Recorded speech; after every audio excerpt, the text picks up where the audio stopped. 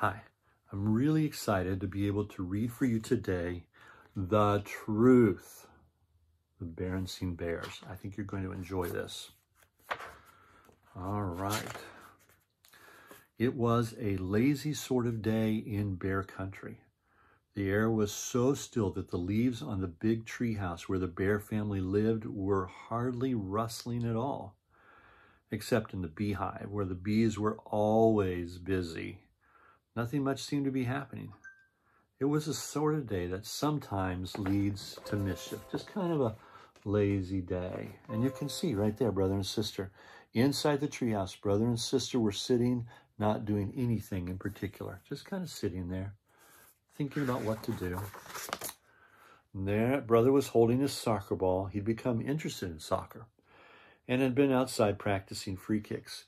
The sister was over here relaxing in a chair, thinking about what to do next.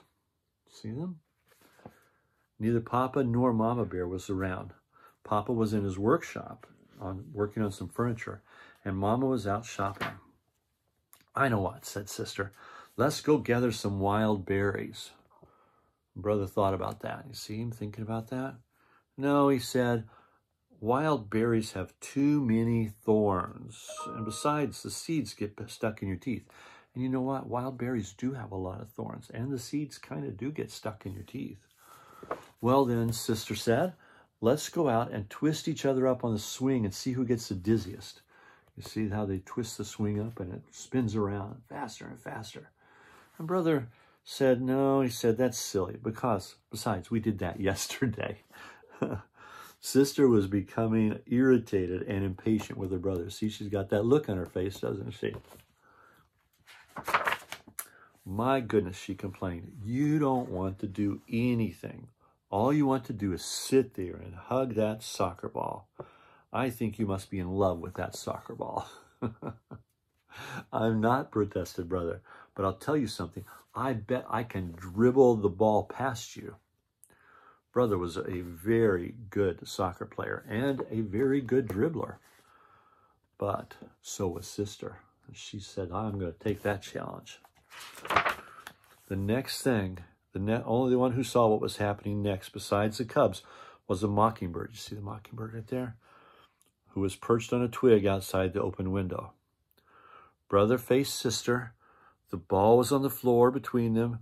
First, Brother made a move with his right foot, and then with his left foot, trying to trick Sister out of position. And then, as quick as a flash, he gave the ball a sharp kick with his right foot. It almost worked. You see what happened? But Sister was there, and she reached out with her knee and blocked the ball. You see the ball? He kicked it. It hit her knee. It came over here and hit this stand. It hit the chair. It hit the stool, and it plopped over here, and it hit this lamp. It went into Mama's favorite lamp, and it fell to the floor with a crash. The mockingbird let out a screech and got out of there as fast as its wings could carry it. As it flew away, it saw Mama coming up the road, returning from the marketplace. Now, the bear family had some rules in their family, just as every family does. One was no eating honey in bed. Another one was no tracking mud on the clean floors. And another one was no ball playing in the house. Do you have rules at your house? I bet you do have rules at your house. You're not supposed to do this or that. Well, these are the rules at the bear house. What to do? Brother looked at Sister. Sister looked at Brother. They looked at the broken lamp and they listened in horror as Mama came up the steps and into the house. All Brother had time to do was, before Mama came into the room, was roll the ball behind Papa's chair. You see him kind of push it back there behind the chair. My lamp, cried Mama. What happened? She asked, looking in her cub's eyes. Tell me about it. The cubs looked into Mama's eyes, and then they looked at each other, and then they began to tell one of the biggest whoppers that has ever been told in bear country. You know what a whopper is, don't you? It is a big lie. They weren't going to tell the truth. They're not going to take the blame. It was a bird, began brother. Yes, added sister, a big purple bird with yellow feet. And green wingtips, added brother. And funny-looking red feathers sticking out of the top, said sister as a finishing touch. As most things do, the purple bird, see, the purple bird whopper got bigger and bigger and bigger. And there they are telling the story of Mama, and kind of the bird flew in and hit the lamp. That's what they said. Yes, continued the cubs, and it flew in that window and zoomed around the room and knocked over the lamp. Mama Bear was looking at the broken lamp with a sad expression on her face. And Papa Bear came in from his shop. The bears began to tell Papa Bear the story of the big bird that flew in the window and broke the lamp. It was kind of harder to tell the second time. For one thing, they couldn't quite remember how they told it the first time. You've got me confused, said Papa. Was it a purple bird with green wingtips and yellow feet? Or a yellow bird with purple wingtips and green feet? That's a completely different bird. Or was it a white bird with black spots, like the soccer ball behind my easy chair? But the thing that made it hard the second time was how very sad Mama looked as she picked up the pieces of the broken lamp. Mama, we're really sorry about the lamp, said brother. Oh, yes, said sister, picking up the last piece and putting it in the dustpan. Oh, said Mama, I'm not worried about the lamp. We can always get another lamp, or we can glue this one back together. What I'm sad about is the thought that maybe, just maybe, my cubs, whom I've always trusted, aren't telling me the truth. And truth is not something you can put back together again. See, she's telling them that.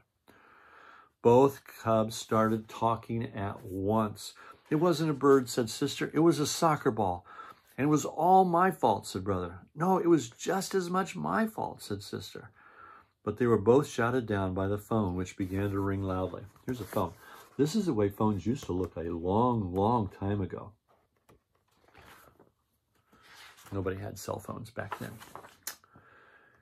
It was Grizzly Gran inviting the bear family for a Sunday visit. Oh, Graham, said Mama. Oh, everything is just fine here in the treehouse. How is everything with you? But Mama, protested sister after Mama had hung up the phone.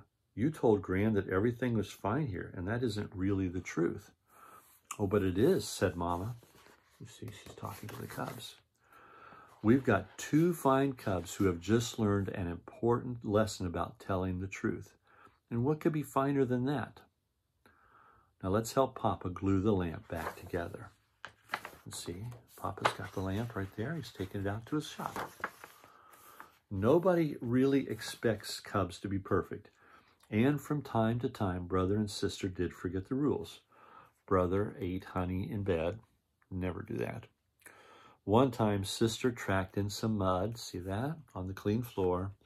And once or twice, brother and sister started to play ball in the house before they remembered not to.